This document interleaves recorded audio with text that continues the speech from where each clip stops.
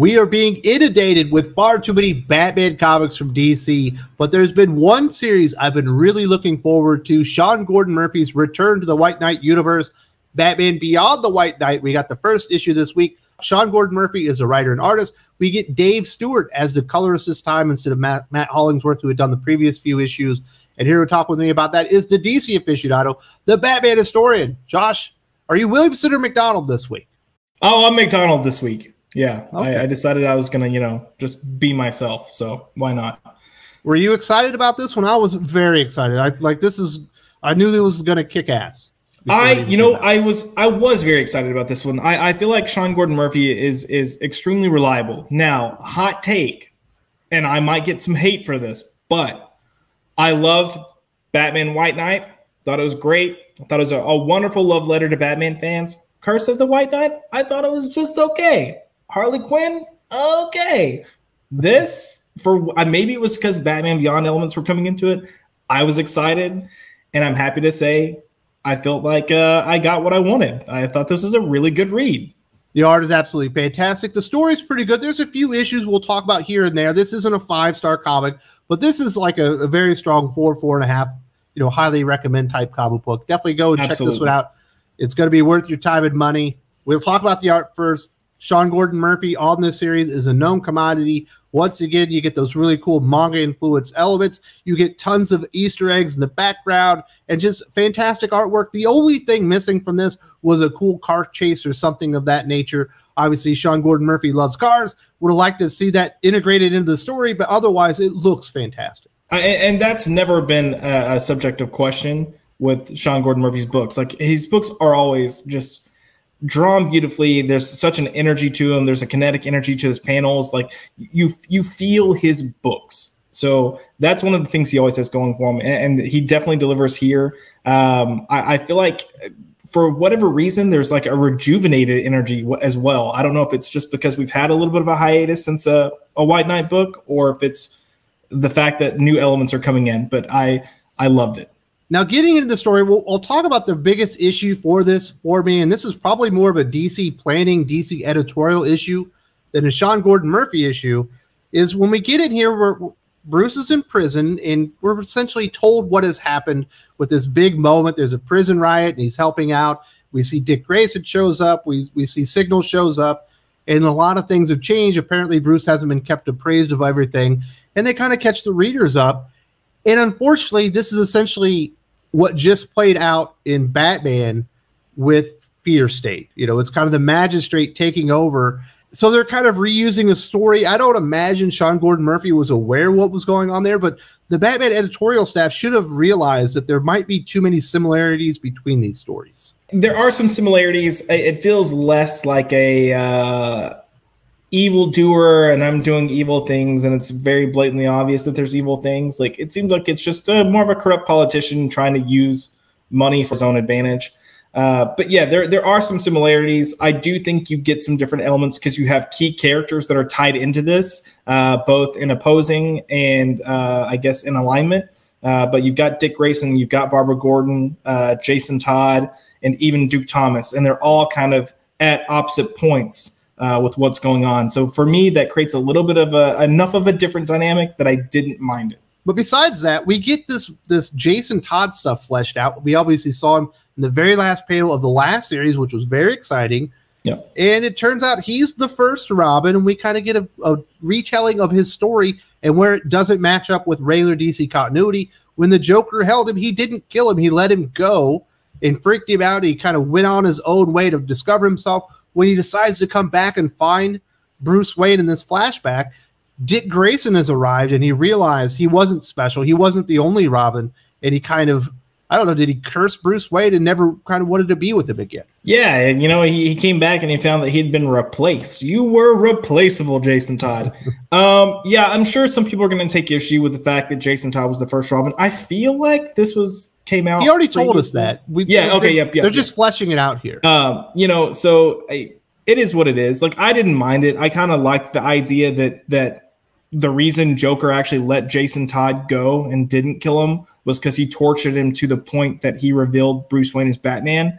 So I thought that was an interesting plot, and I kind of want to see how that develops, if it does develop further. But yeah, like, it was fine. It's different. I didn't mind it. It didn't seem egregiously different, and considering this is an Elseworld side, I'm okay with it. I like that there are key differences between this universe that separate it. You know, then you can go like, well, in this universe, this is completely different. I like that element to it. Now, we do need to get Bruce Wayne breaking himself out of prison. The reason that happens is because apparently Bruce created his own Batman suit that was so dangerous he would never wear it. The old Wayne Manor is under guard, and this Terry McGinnis fella decides to go down in there, and he discovers it. He's not exactly acting on his own, and he now powers this new Batman suit, and people realize Batman is back in Gotham, and word finally gets to Bruce, and he realizes he better get out there because there are nefarious things. People are using his technology, using his wealth to essentially destroy the city. Absolutely. Yeah. So the main reason Terry ends up using the suit is he breaks in to try to like find the suit, and then the guards, you know, catch him down there in the cave. So to as a means of survival and escape, he gets the suit on, you know, and it leads to an interesting exchange because he starts understanding why this suit was so dangerous that it wasn't used. And yeah, no, it definitely creates some problems. And I'm sure from Bruce's standpoint, like, he doesn't know any of this, but he knows how dangerous that suit is, and he doesn't know whose hands that it's in. So that definitely creates some problems. Well, he knows it's the guy that kind of had the hostile takeover of Wayne Corp is likely behind it, as Right. he's used essentially all of his family's wealth and everything he ever created, and all the funds that he had meant to go help, you know, poor people and rebuild the city were essentially diverted into creating new technology, elevating the GTO into being this fascist kind of element within Gotham, where it's like a city state that's under its own rule. Yeah, I think what I say when I mentioned he doesn't know who it is he doesn't know specifically who's in the suit. Oh, and I think that could probably play some things with him too. Like, I'm sure he realizes that Powers is behind all of this. Like, he's got that figured out. But I think when you start determining like who is actually wearing that suit and how dangerous could they potentially be, that creates other elements of urgency of, okay, I need to get out there. I think maybe the most interesting elements in here that are absolutely brand new, really, to comic books for the most part, is when we finally see Harley Quinn. She's a single mother. She's got the twins. Apparently, she does not talk to Bruce anymore. They call him Uncle Bruce, and they know that their father is the Joker. She's like, the Joker's not your father. Jack is your father. And it turns out one of them, whose name is Bryce, seems to be a Bruce-like character, a do-gooder that knows what he's supposed to do and follows the rules.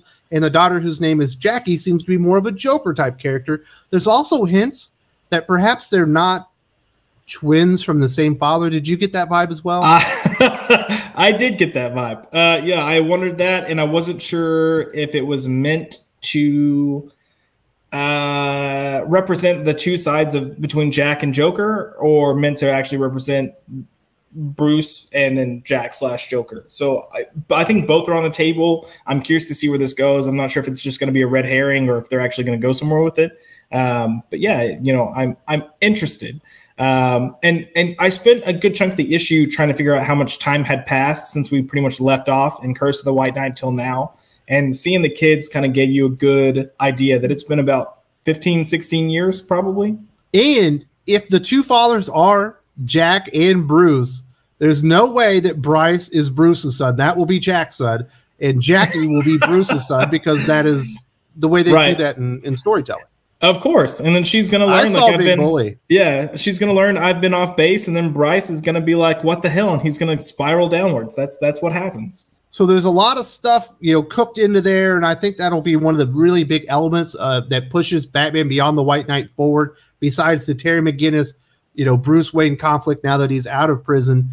I guess we have to talk about this final bits. You know, Bruce Wayne has gotten out. Jason Todd he didn't sanction it, but he didn't stop him either. Right. When he gets out, he's finally getting into Gotham City, and he's climbing. It seems like someone's talking to him. It's definitely got a cadence you recognize, and we see Joker. Is he alive, or do you think this is a figment of his imagination? Well, you know, I don't know if you looked at the preview pages for the next issue, but they spoil that. So I thought that was actually a good question to end the book on. And then they had black and white photos of like the next 3 pages for issue 2. And it shows that, unfortunately, this is not the Joker. It's a figment of Bruce's imagination because he tries to punch him and it goes right through him. So I wish DC would have been smart and held off on that. So DC, like, get your shit together. That's exactly the question that enters your mind when it's done. So it was effective within the comic book. Yeah, and it just. I was going to say, and it said to be continued, so it's meant to be a cliffhanger. Like they intended for this narratively to be a cliffhanger, and then they just bombed that. I guess I was smart enough not to keep going. I was like, well, the story's over. I don't want to see any of these previews. You know what? I should know better, especially with DC. I should have learned my lesson at this point. Like, just stop. When the book ends, just stop. If they hadn't spoiled it, it was an interesting cliffhanger that you would want to know the answer to get you back for the next issue. But I do think the comic book itself is pretty high quality and will have people coming back. I don't know that it'll have the first Batman White Knight effect where the sales went up as the series progressed. I think there are enough people that probably know that they like White Knight now that they're probably not going to be late to the party this time. I don't know. I have one. If I just spoiled the ending for people, I apologize. Two, I think you might actually see a sales increase because of the whole flub with the final cutoff for orders. DC moved the date 2 weeks forward and didn't announce it. So a lot of shops didn't order it like they should have or planned on. And I think this could benefit the book in a way of, like, when you get to issue 2, 3, 4, you're going to see a sales increase or maybe a flat line at least, which is unheard of typically because they're making up for DC's mistake. So who knows? It's a very good start. We'll see where it goes. I'm giving this like a 4 out of 5. Highly recommend. This is one of the comic books at DC to get excited about. What are your final thoughts?